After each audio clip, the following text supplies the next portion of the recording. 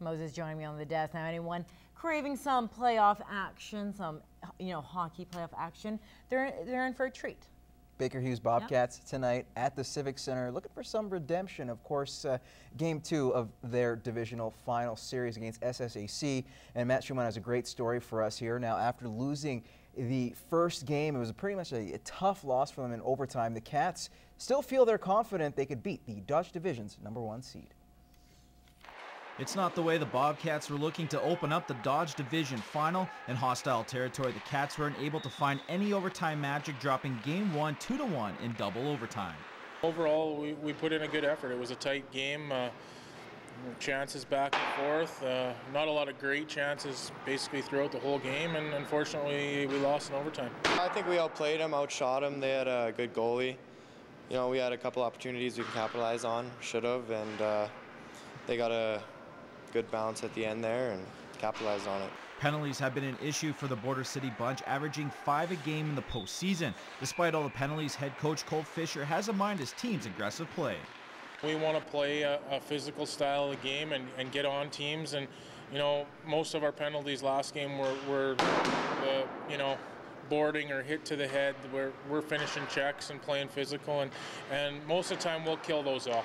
We need to be disciplined and keep the penalties to a minimum, but we just got to keep working hard, moving our feet, just not put our sticks in those positions.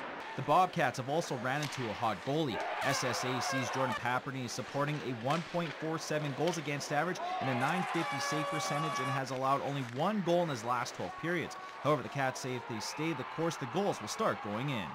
We don't score a lot of goals as it is, but it's kind of our motto. You just got to get traffic in front and shoot everything and drive the net hard. Hopefully get a lot of greasy goals. We're going to have to get some more traffic to the net, get some guys going to the dirty areas, and get some guys standing in front, not be scared to get hit with a puck. Puck drop for tonight's game is at 7 o'clock at the Civic. Matt Schumann, Newcap Sports.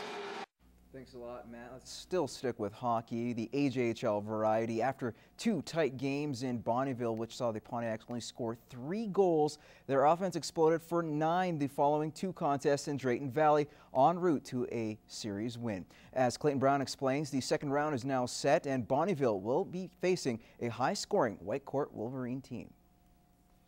They're 2 teams with polar opposite styles of play, but only 3 points stood between Bonnyville and Whitecourt in the regular season standings. Very little separated the 2 teams in the 6 games against each other, and it all adds up to what should be an extremely tight series. I think you're right when you say both teams are a little bit of a contrast of each other in the styles of play and what they bring to the table, and I think it's going to make for a very interesting matchup. We're expecting them to come out hard for sure. They're going to give us their best, and we expect them. We hope it's going to be a great series. Goals were hard to come by for the Pontiacs at times this season, but their offense came to life in games 3 and 4 in Drayton Valley, lighting the lamp 9 times. I feel that depth plays a big role in playoff run. You got to have contributions from everybody, and we got that against Drayton Valley, which is what we're going to need going forward. Bonnyville held the Thunder to only 5 goals in the entire series, but the defense will have a much tougher test against Whitecourt, the 2nd highest scoring team in the AJHL. We've got to make sure, we make them earn everything they get. Puck management will be a key, obviously, and discipline within that.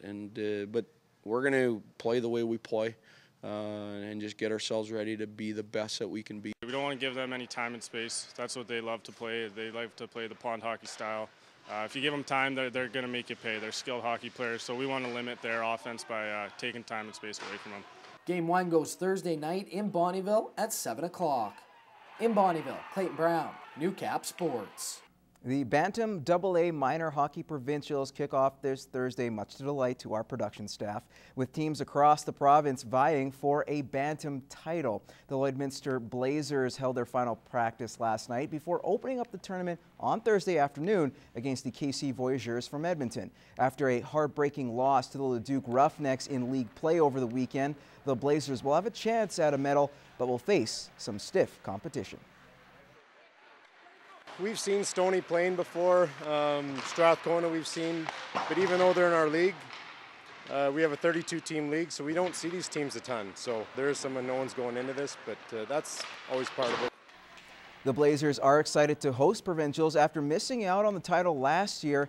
and they're making sure it doesn't happen twice.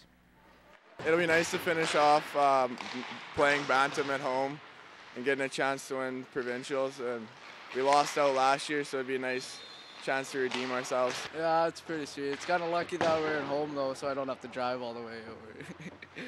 Yeah, at least the kid's being honest. The tournament is a round-robin format with the top 2 teams from each pool qualifying to the medal round. The championship is set for Sunday at 3 p.m.